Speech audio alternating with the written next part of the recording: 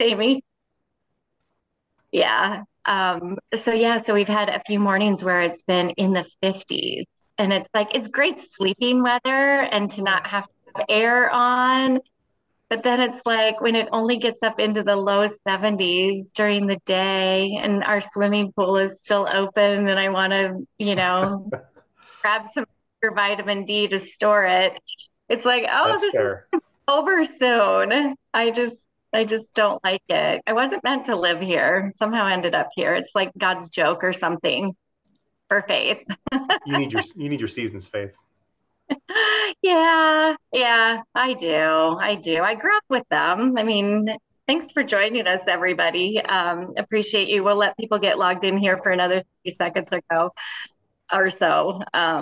Yeah, I mean, I grew up with them in the middle of Iowa. So Yeah, I just, the older I get, the less appealing the cold weather is. It's yeah. I probably don't for everybody. I don't disagree with that. I'm starting to understand it as I get older. I definitely agree with that. Got a long way to go. You got a long way to go. All right. Well, I think we will go ahead and get started today. Thanks everybody for joining us. This is the last week in mortgage today. I am Faith Howard Mooney, the SVP of member engagement here at the Mortgage Collaborative. And I have with me Nathan Seyfer, who is the VP of mortgage lending at Green State Credit Union. Thank you Hey, for doing Faith. this with me, Nathan. Always. It's always good to see you and get the opportunity to connect. Yeah, yeah. And so for those of you who don't know, Nathan and I are both Iowa people. So I always love it. It's my comfort zone when I have one of my Iowa peeps on with me that I feel like I know relatively well and just love chatting it up with for a while. So you caught us talking about weather and fall coming and summer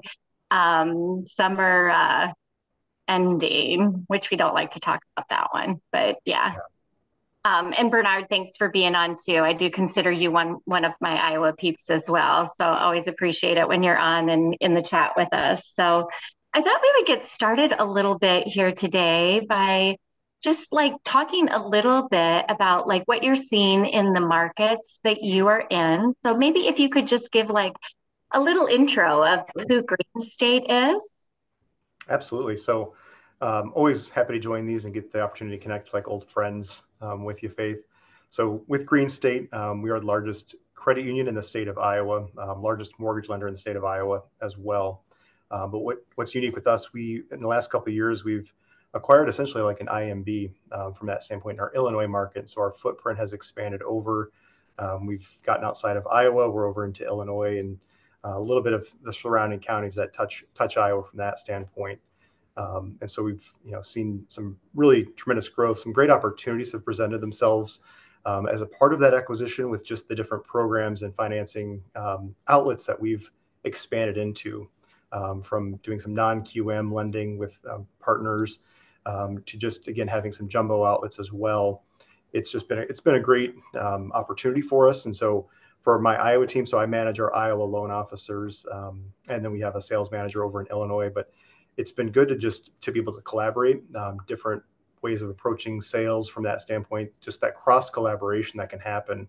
That IMB, they're more gritty. They really do try to find it every opportunity, and how they approach every deal. It's been neat to share with our Iowa team of how they kind of think about it and structure and look at the products and try to find that niche for every member that we do have. And so it's taken, it's one of those where it's a continuation, it's an evolving process, getting them into the culture of a credit union. So I think credit unions are a little bit different from that standpoint, calling people Yep. members, not customers, from that standpoint. But the markets are so very different. So Iowa, we're very fortunate that we still do have affordable housing, and there's that ability for members to get into a starter home, and it's not completely priced out, or we're trying to figure out how to make it more affordable. There is tremendous opportunity. We were kind of chatting that in Illinois, that market's just different. The housing prices are different in a Chicago metro, and so all of our loan officers, over there, they're looking for every bit of opportunity. We do Fannie Freddie direct selling, but then we also have correspondent lenders that do have some unique community lending initiatives. And so making sure that we're looking at those outlets because they are using every arrow in their quiver to get members into homes and make it affordable and try to bridge that gap out there. So it's Yeah. been a tremendous couple Yeah. of years. It's so unusual to have, I would think anyway. I know that we haven't had it happen with anybody else in network that I'm aware of, that a credit union purchased an IMB. Yeah. In an expansion effort. And you guys are just brave. You just will do things that other people don't necessarily do and step into it and say, we're gonna do this and see kind of what happens. Hmm. Um, so I It's think that is unique in and of itself. And then those two markets. So I grew up in Iowa. I kind of understand Iowa, and there are more rural communities in certain parts of the state, definitely. I would imagine though some of the Iowa cities still affordable in like the Iowa cities still see affordable pricing there, or has that started to also be more competitive? no, that's Iowa. Like I says, we're still very fortunate to have affordable entry level starter homes here that people can get into. Those are, we've seen a decline of those. The inventory has been tough this year, right? We just haven't seen those people that want to give up their rates and move to a different home just yet. Hopefully, this knock on wood, these rates continue the downward trend that we've enjoyed the last couple of weeks here. But from that standpoint, is that Iowa has been very fortunate. We do have those in our markets, Cedar Rapids, Iowa City, even in Des Moines, that there are those starter homes still coming in and that people can step into. And then again, you see that progression that people step up into a different price point, and again, just that progression, that upward movement of homes through the membership. Right. So you're lucky in that respect. If you do have somebody that's moving up, then you've got a starter home to place somebody else in. That is a Yeah. huge luxury that a lot of markets don't have right now. So you've got these people that were in an IMB, now part of Green State in a completely different market. Mhm. Um, it essentially, I mean, kind of almost, at least initially, you had to feel like it was two completely different businesses. How do you manage those things, internally with your team? Are you making one team do the same thing everyone else? Or you're trying to accommodate the other team in their style and just do a great big good old blend of best practices? Kind of what have you done there? Yeah, it's the latter on that, Faith, is that, while we like to think we had it figured out, you can always learn. There's always opportunity. And I think that's one of the phenomenal things about, just to put a plug in for TMC's events, the conference coming up, is that at those, just that sharing of ideas that you can do is tremendous. And that's kind of what we benefited from with this acquisition, that you come into it and there's so many things that they've done that it works great. How can we plug it into our process? How can we blend these two to get the best of both worlds? Because there's so many good opportunities there. You've got so much talent, just with the brain power. IMBs just run a little differently. They think differently, which is the great part. And so we did. I mean, I will say, pretty quickly we did rip the Band-Aid and bring everyone into the same system, our loan origination system, just to get that process started so we could use all of our resources. Obviously, it hit right about the right time of mortgage slowed down tremendously. And so we were trying to find efficiencies from that standpoint. And so getting everyone into the same system so that, we have processors that are slow here, we can deploy them over there, utilizing all of our resources efficiently from that standpoint. But again, blending everything, bringing those two worlds together, we've got some great leadership from both sides that have come together. And it's an evolution. I'm going to just say that, is that we're still getting through it 2 years later, actually almost 2 years exactly, that we're still learning, trying to find, that right footing. But I think we've made tremendous progress from that standpoint. So it's been a fun project.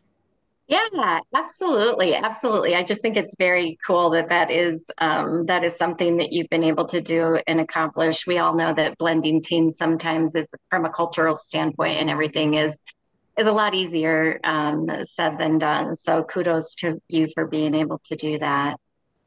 Let's talk a little bit about, so the NAR settlement went into effect this weekend, Friday. Yeah. Was it Friday? Friday. I think it was Friday. It was Friday, Saturday, something like that, on the 17th. Yeah. Um, have you seen, I mean, I'm kind of just curious. I love asking everybody this, like any immediate impacts in what people in your area are doing or wanting to do? Are people wanting to be dual to have dual representation and what is going on? Share with me what Yeah. you see is going on from those referral sources that you utilize. Yeah, so we with this whole change early in July, we actually it's as with our realtor partners, it's a collaboration on that. So we brought in a couple of our realtor partners from our markets just to share what they're seeing, what they see coming down the pike. Basically, created a realtor panel so our LOs could just hear from boots on the ground what's coming, how are they preparing for this change because it is a pretty big shift. We in mortgage can relate. We went from good faith estimates to our loan estimates, and we did that in 2015. And so we've had those seismic shifts in our world, and so now it's happening on our partners' side of the world.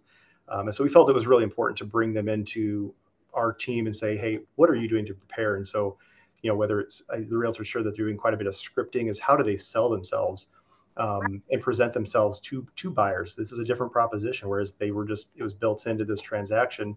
Thematic, Yeah, it just kind of happened.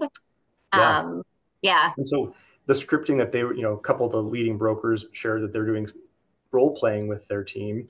And then we took it a step further and said, how can we help, be a good partner with you guys? And so it's the piece of, preparing two kind of scenarios. Like here's the scenario, which most of our listings still have. If it has buyer broker representation costs built in, here's kind of what you're looking at for this transaction. If it doesn't, here's kind of a worst case scenario. And so making sure that we present both of those options from that standpoint. But we've also seen our realtors really getting more engaged, and it's coming to us as a resource and saying, hey, how do I navigate this? What do I need to do?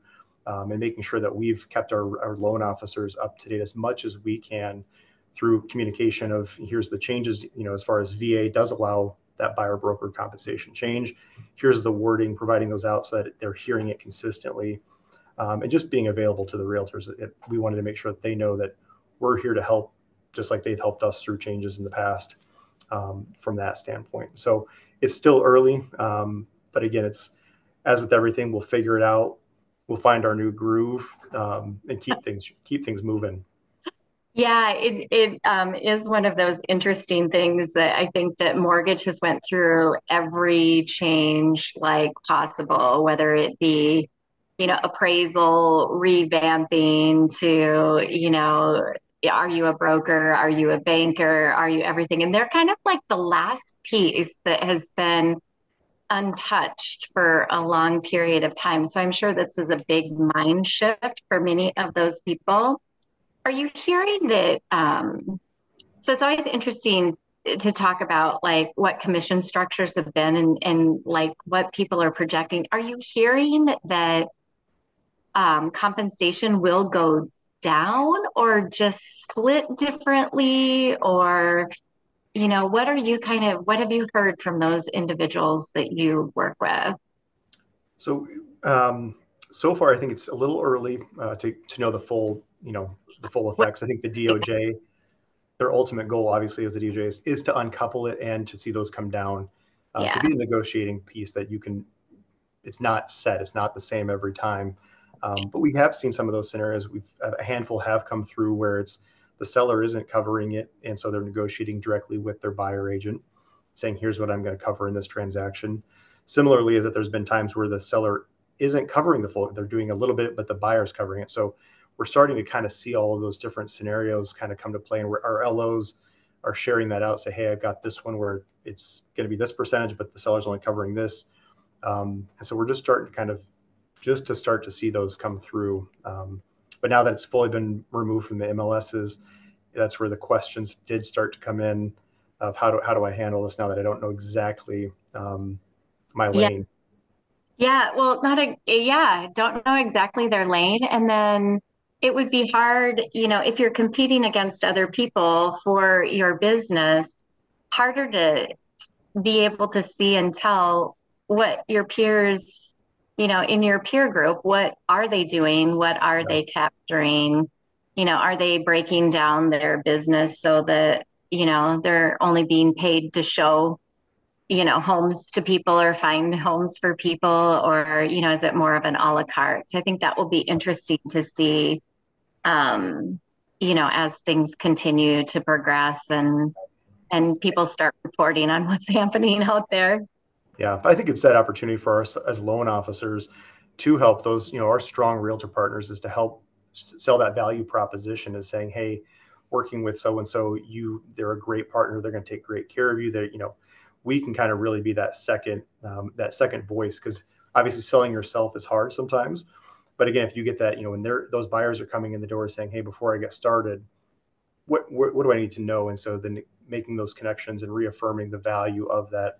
I think there's intrinsic value for us as loan officers and in the mortgage side to help our realtor partners with this and coach them through it as well. Well, and I think one of the things, I mean, this is maybe just like a super, optimistic or hopeful thought process. I think one of the things when changes like this happens, it's almost like everybody gets the sense that they need to step up their game a little bit. And I'm Yeah. thinking that the agents are gonna realize they do need to become more of an educator and handhold. It's kind of like when refinances happen for loan officers and they just drop out of the sky, right? It's easy to kind of forget how to do some of the other pieces of the It's business. Number one, you're so busy. yeah. And number two, people have just navigated it themselves. And I think this kind of like resets the stage maybe a little bit. Well, it's back to the basics, right? I mean, it's like what happened in mortgage in 2022 when rates shot up. That we had to get back to the basics and get back to what we had done. We weren't in autopilot anymore. You couldn't just pick up the phone and go. And we're seeing that with the realtors too. Is like it's getting back to that human interaction. I think that's where it's great to have this right now. Is people need that guidance. They want that guidance, and they're seeking out an advisor that can really take them through both the buying side, which the realtors have, and then us as a financial expert, helping them navigate this whole new landscape. Yeah. And so this is just how my brain thinks, and it's maybe a little bit weird, but I'm thinking that like the stage is being set and prepping the real estate agents to get ready for all of the new buyers that have never been in the market before to come into the market when we have housing for them to purchase. And they're going to have their whole skill set rehoned and be the greatest at explaining things and helping people through the process when that happens. So that's where my mind goes. Yeah, maybe we're being overly optimistic, but I like to think the same. Faith is that glass half full, that it's going to be a level up for everyone across the board. Yeah, yeah, I think that's awesome. Are you seeing, in the markets that you guys serve and with your people, are are you seeing agents go down the path of wanting to not only be a real estate agent, but being an LO at the same time? And I'm just curious if you are, how you navigate that with these close real estate agents, that you've developed that maybe aren't looking to go down that same path. Yeah, we haven't seen a ton of it. There are a couple that have popped up here. I know in Iowa that are doing that they've gotten the dual licensure piece of it. I have had a couple LOs ask about it, just like what does that look like? I'm hearing about this. There's Housing Wires put out a couple of articles about it. You're starting to see a little bit more chatter around this, and so again, I think it's a little early to see exactly what that looks like. How a consumer or a slash member responds to something like that. It'll be interesting to see where that goes and how that takes off from that standpoint, Faith.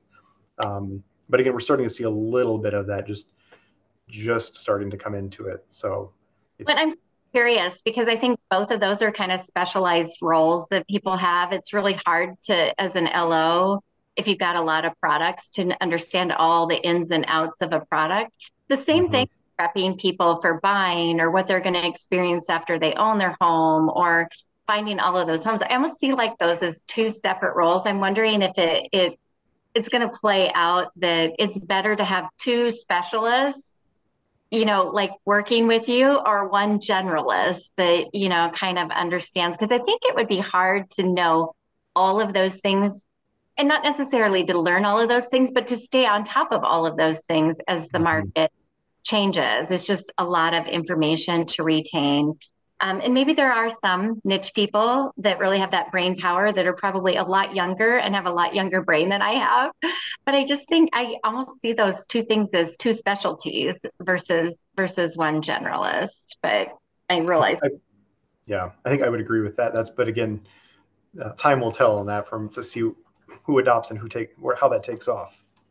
Exactly, exactly. Um, One of the things that was in the news this week was home buyers enjoyed the benefit of the smallest year-over-year housing payment increase. I'm not sure that's something we should be celebrating, but ending the last 4 weeks of August 11th, Redfin came out with that. Also, nearly 20% more inventory year over year, and 5% year over year decrease in the number of homes selling above their listing price. Have you begun to see, like, I think Iowa's relatively, I equate Iowa to some of the places in Texas that have always remained at least kind of relatively stable, not with the big peaks and the ups and downs. Have Mhm. you seen a softening market in the Chicagoland area at all? Not yet. I mean, those we're still seeing over in that market competitive offers come into play. Again, the thing I think it's tough is as I were thinking about this today, those buyers that are not a conventional, when you have a FHA buyer, RLOs are still trying to make sure because those offers often get, unfortunately, people are concerned about having to get through an FHA type of financing scenario. And so we Oh, haven't seen that change yet where it's like that has come fully back into play. We're starting to see more FHA originations, but those offers they're going through 3 and 4 um, contracts before they get into fully accepted agreement, just because again they have others that are competing. We've seen a tremendous more deals that are cash, so we get some of reporting okay. from our realtor partners, and the cash transactions continue to remain strong. Faith, just with these higher interest rates, we're seeing people do pull money from different places. They have really wonderful families that are giving gifts for some of these. It's very interesting to see the number of cash transactions out in the market still at this time. But our housing prices in Iowa and Illinois have remained stable, which is always good to see. We don't, like you said, we don't see those high highs and low lows. We're kind of even keel even as it goes. But we do see the increases happening. I mean, it's not the coasts, but our members have benefited from the appreciation we've seen. Right, right. I've thought about moving back to Iowa. Now I have a kid that keeps me here, but the thought process is because his dad's from Iowa as well. And it's like, we could probably sell our houses here and live a little bit differently there when we retire. So it's kind of funny. We started We can talking about connect you. that. We can connect you Yeah, when you're here, Faith. yeah, I will for sure. Um, in the US, the total value of US homes gained 3.1 trillion over the past 12 months. Um, that's like a huge 49.6 trillion is what housing is at right now. 6.6 year over year growth in the US housing market. For where we're at now, it's very obvious that like generational wealth, still the best thing to earn generational wealth is still housing. Yeah. Um, I would just love to hear, you're in a super stable market. Do you think that, we're reaching a peak here, just like in your opinion? And at some point, I think things can't continue to go up and up and up and maybe at least flatten out. Yeah. Um, Indications from people that you work with on like where you think that's at, or is it not in your world, but maybe, we've already heard Florida kind of has been impacted a little bit by some of those things. Is Yeah. it more of a coastal occurrence? It'll be interesting to see is that, we're fortunate that we don't see those tremendous increases, but I think we'll see it leveling out. The bigger thing that we're facing here in Iowa and a little bit in Illinois, kind of skipping back to the affordability piece, homeowners insurance continues to be a driving factor. We're in Iowa. A couple of 4 years ago now, almost 4 years ago, we had an inland hurricane, a derecho come through. And so we're seeing insurance companies pulling out of the market. And when it comes time for escrow analysis, where I go with that is that we are seeing tremendous increases on the insurance side, that it's creating some pain points for members that are in homes that they are used to a premium. It's a 800 a year, and now it's jumping to 1600. And so that payment shock, we're seeing that happen, which is just an interesting piece of the affordability back to that payments have been level. Here in Iowa, we're seeing kind of a little bit of a spike in some of those payments, and it's our servicing team is really working through that. We're seeing insurance companies leave, just like Florida, so equated to that. the risk in Iowa with hail, with wind, has put us on the map that people don't want to do insurance here. So that's Native. been one of our pain points. It's great that the housing, you have affordability, but then we've had to retool our LOs to say, hey, put in an insurance premium that's reasonable, because that can make or break an approval for some of our members out there. I was just going to ask you, so has that changed because I know in other places, New Orleans and California, Florida, it's really changed a lot of lender members' process. It used to be insurance was kind of like an afterthought almost, that it's like, okay, 2 days before closing, it's like, shoot, I've got to go get my Yep. insurance, right? And Yeah. now it's like, if you do that, you could be in for a real shocker. And in some instances, if you were close to qualifying, maybe not even qualify anymore. So have you changed your process related to that, with those things beginning to happen there, that get this up front so we know what we're dealing with, versus have it be that kind of at the end of the process sort of thing? We're certainly working towards that. That's a great, the old, you could just get it in 24 hours, get bound coverage and be on your way. Those days, for at least for us in some of these central states where we're experiencing the increase in storms and claims from that standpoint, it is taking longer. They're doing a little more due diligence up front, and they're going to look at a property, and they're not just binding coverage immediately. And so we are trying to get that moved up. And I think until an LO experiences that hiccup right at the end, it's kind of it's kind of funny, because some hit it and they're like, okay, I've got to get this moved up. And you can only say so much until you're blue in the face, and then they have to go through it and live that pain of that closing gets delayed an hour or two to get that insurance coverage. But they are starting to shift it up early in the process, saying, hey, make sure you're getting on this, make sure you look around for some quotes, because we're seeing quite a bit of variance in premiums here in our market. And it again changes that member's payment expectation as well. Yeah. All they need to do is hit up with their annual escrow analysis on their own mortgage, and then Yeah. like me, and then they'll have a new appreciation for what's going on Yes. out there in the world. It always has way more impact when it hits you personally. Yep. That is for sure. Let's talk just a little bit about like home equity and what is going on there. So with all of these housing, increases, people have a lot of cash a lot of times in their house itself and are doing home equities. Um, it kind of surprised me, to be honest with you, with where things are at, and maybe it shouldn't have, because people just aren't moving. So if they're tired of something in their house, they're doing a home repair, or they spend more time in their house now, and so they've decided if we're gonna be here for another 2 years, we're gonna do a home improvement that we've put off, or whatever that is. So it Yeah. didn't surprise me, I guess, greatly that the bulk of home equities, that's what they're being done for. But there were two categories that kind of did take me by surprise. 30% of home equities, debt consolidation. Maybe that shouldn't be surprising. Maybe the combined payments of whatever debt you're paying off, even at a higher interest rate, makes more sense, especially if it's credit card debt. But the one that I thought was the funniest was 11%. There is no good reason. I saw that too. Yeah. It's Like, no good reason. I'm just taking the cash and running, right? I yeah. mean, it's like, what do you suppose? I mean, the whole debt consolidation kind of makes sense. Have you seen people kind of doing that and taking advantage of that, even though the rates are a little bit higher? We absolutely have. And so we have a very strong home equity line of credit product, a home equity loan product that our retail side of the credit union does for us. One of the things to that point though, Faith, is that members that have these low mortgages, they're trying to figure out how to stay in that house and make it last longer for them.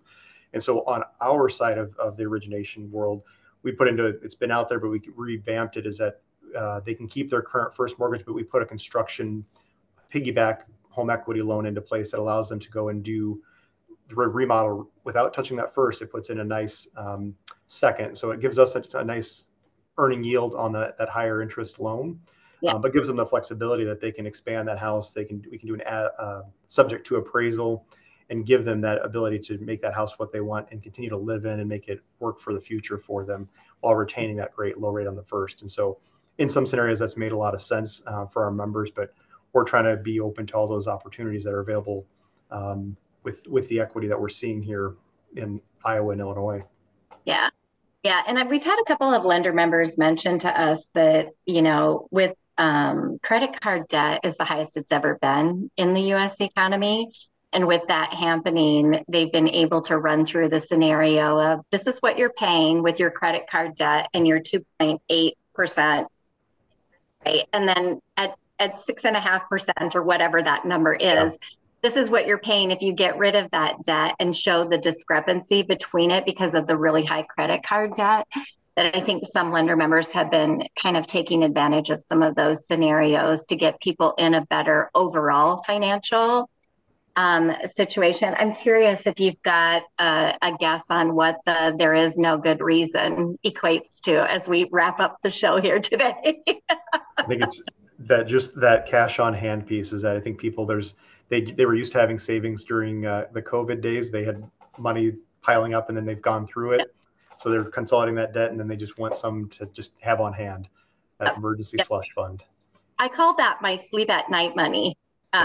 That's what I call it. It's that little reserve that lets you not worry about other things that you may feel like are going to happen or that are unexpected that happen every once in a while. So I guess everybody needs a little bit more sleep at night money in their camp. But yeah, it's the end of the last week in mortgage today. It always goes by so quickly. It's always so enjoyable to just chat with you for a while about what's going on in your world and getting caught up.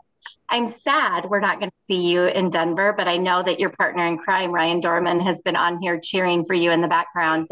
I'm happy that we're going to see him and everyone else that is there.